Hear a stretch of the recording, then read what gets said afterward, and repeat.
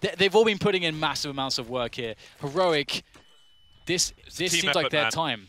This is like their time, man. Yeah, that was so awkward for SK. Do you stand your ground with the AWP against the numbers, or do you run away? Anyway, that's in the past. SK absolutely on the back foot, and maybe going through the back door, exiting this tournament soon, because Heroic are charging onto the B-bomb site, far better equipped. We've got Mag 7s out for the CTs, and they are all out of position.